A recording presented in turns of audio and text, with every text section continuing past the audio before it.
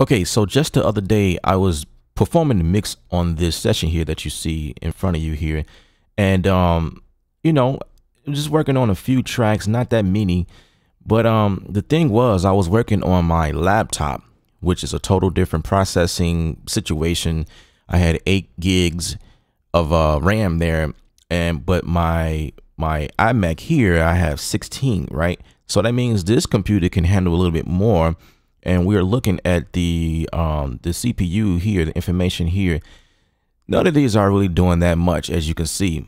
But in my laptop, I was reaching close to, well, actually, I was clipping at 100%.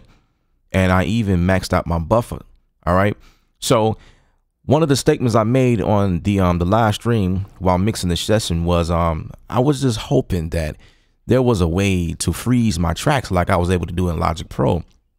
And I put that question out there, and a great viewer came on and commented the video and told me, hey man, you could do the same thing. You just have to go to render or transfer to render audio. And I'm like, wow, that's pretty dope, you know.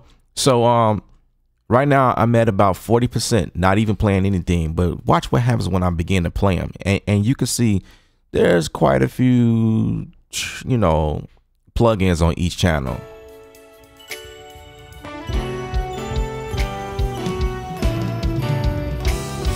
Okay, so as I play, you can see the CPU kind of jumps just like slightly, not too much, but you know, like I say, on my other computer, I was reaching 100% CPU. So in the event that happens, you know, let's say for instance the kick, I want to go ahead and render that down. So this is what I found that you can do. You just go to track here and transfer to render audio, and there's actually a shortcut command for that. Preserve real-time state, I'm gonna leave that check. Support retransformation to audio track with insert effects, and this right here is for if you have a reverb or some type of effect like that has to render, you want to render the tail end of it. I can uncheck this because I don't have any reverb on here, but I have guitars and things like that I put delays on, and I will, you know, recheck that. All right, so we're gonna go ahead and check this. Okay, so what I did was I rendered or transformed my audio to a rendered state, which is the kick drum here.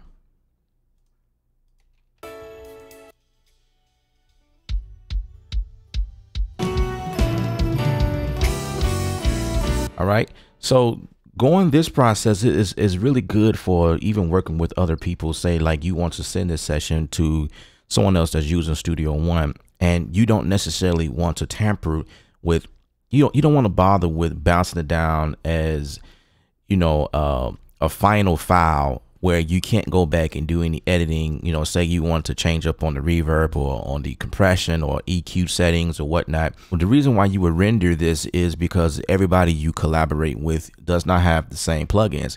And so you can actually freeze your track. This is Studio One's way of freezing a track, and they can hear, the people you're working with can hear what the audio should sound like without them even owning what you have, which is pretty cool. And once you get the session back, you can always recall the channel. You know, that's pretty cool. I was amazed by that. So all you do here at this point is you right click on the channel, and then you say transform to real-time audio, and all of your settings will recall as before. This is freaking nuts, and this is what saves you CPU, because again, this is Studio One's way of freezing the track. So that means all of your plugins and things will be hiding in the background, unresponsive. You know what I'm saying? They are at a free state. They're not doing anything. They're not pulling from the CPU.